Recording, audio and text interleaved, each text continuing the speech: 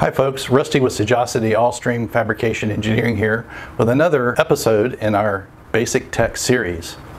You know, flow meters exist in every process facility on the planet. We're going to try to cover some of the basic flow technologies today so you have an understanding of what's used in industry.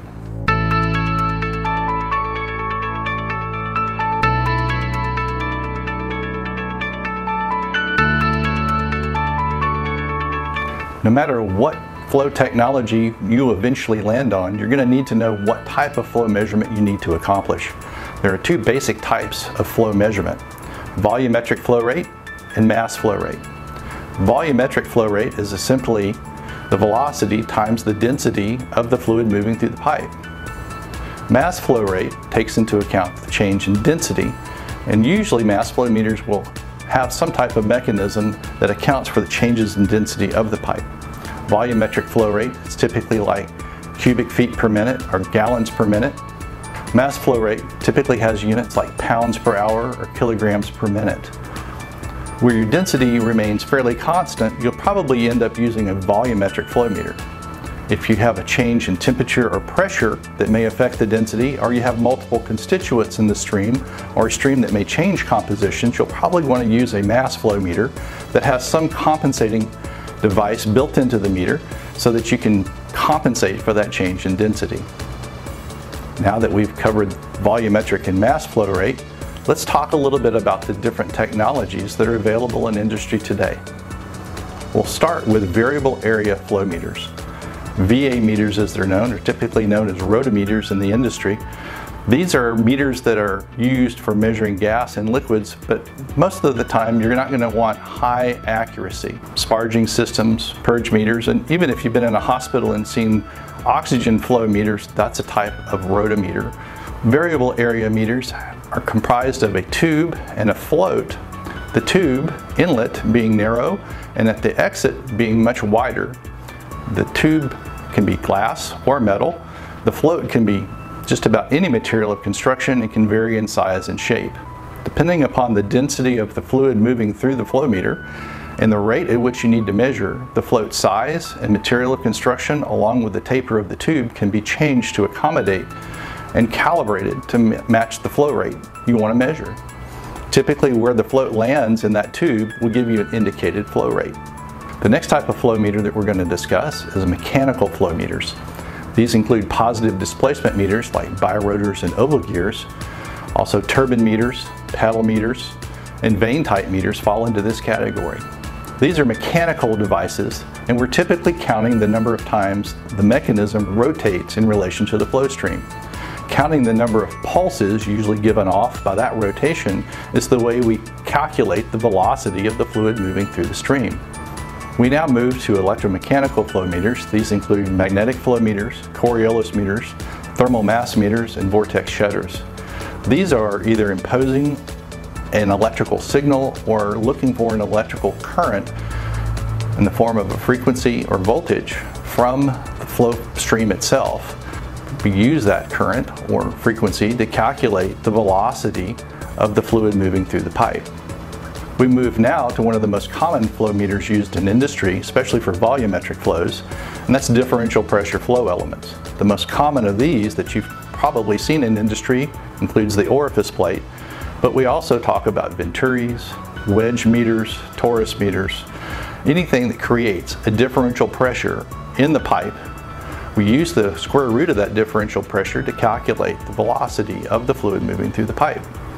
Differential pressure flow elements are predominant in industry in everything from low flow rates in liquids all the way through very high flow rates, 60 to even 72-inch pipes in natural gas flows. Finally, we cover transit time flow meters. Transit time meters and Doppler meters are typically using a frequency imposed on the flow stream itself and calculate the change in that frequency shift or the time it takes for that frequency to travel from one transducer to another as the way to calculate the velocity in the pipe. Those are your basic type of flow meters used in industry today. As you can tell from the list, there are a myriad of technologies used in industry, and we're not even going over a comprehensive list. There's just not enough time in this video to do that. So how do you know which flow meter to use and what's best for your application? Well, let's try to go over some basics in this video to kind of get you started.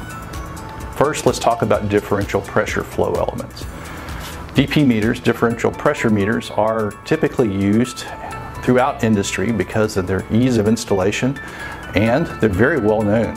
Differential pressure elements have been used in industry for hundreds of years. In fact, the first differential pressure flow meters were characterized and standardized way back in the 1940s for industry, and standards have been written around those types of meters in industry for just about every application you can imagine.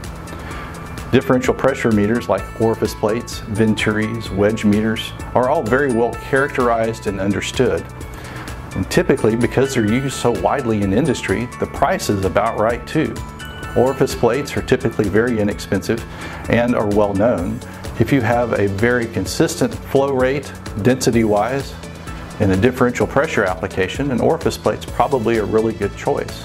Venturis give you a little bit wider turn-down ratio or range, and wedge meters even expand upon that further. Variable area meters, or rotometers, are used in industry as well, typically as site flow meters for non-critical applications. Purge meters, sparging meters, applications that don't require high accuracy or an output. Variable meters are also very well known and understood and have been used in industry for decades. The next flow meter we're going to talk about is the electromechanical. Electromechanical meters are typically new in regards to industry, but still have quite a few standards written around them. Faraday's law, when it comes to magnetic flow meters, are very well understood. Vortex shedding meters are very well characterized. And in applications requiring some type of density calculation or density correction, Coriolis meters have become quite popular in the last 30 or 40 years. In fact, Coriolis meters are one of the best understood, newest technologies in industry today. We move on to mechanical flow devices. Turbine meters, vane meters, positive displacement meters like oval gears, birotors. These are all mechanical devices used to measure flow. Usually the reciprocation of the mechanical device has a magnetic field attached to it, and we count the number of pulses that magnetic field generates as those mechanical devices inside of the flow meter rotate. In the case of a turbine meter, it's the turbine blade. In the case of an oval gear meter, it's the oval gears that are located inside of the meter. These meters have typically been used in liquid hydrocarbons applications because of the lubrosity of the hydrocarbons itself, and the fact that these devices typically are long-lived in those type of streams. Mechanical devices are also very well characterized, especially positive displacement meters. They can provide really high accuracy in applications that keep a consistent density or keep a consistent product. Loading racks, for example, use positive displacement meters widely. Vortex shedders are used in applications all across industry where hydrocarbons or light hydrocarbons are being flowed through the pipe, and even can be calibrated in such a way to compensate for shifts in density of the product moving through the pipe. The final category we discuss are transit time and Doppler flow meters. These devices have been used in industry, and especially during the onset of the microprocessor age, have been widely used because the microprocessors have allowed them to become more accurate and faster. Transducer technology, the transducers used to either impose a frequency or to measure the frequency in the pipe, that technology's gotten better as well. In applications where you want a non-invasive type of flow measurement, where the transducers can be attached to the outside of the pipe and don't require any intrusion into the pipe, these devices have become quite popular. Doppler meters have to have slurries or particulates or even air bubbles inside of the flow stream in order to effectively measure, whereas transit time or ultrasonic devices require the stream to be fairly clean. That's the difference between those two technologies and why you would choose one over the other. As you can see, this short video doesn't even begin to scratch the surface on all the different technologies that are available out there today. If you're using flow meters, please let us know what type of technology you're using, and let us know where your applications had the most success. And if you've had to change flow meters for any reason from one technology to another, that information would be helpful as well to our viewers.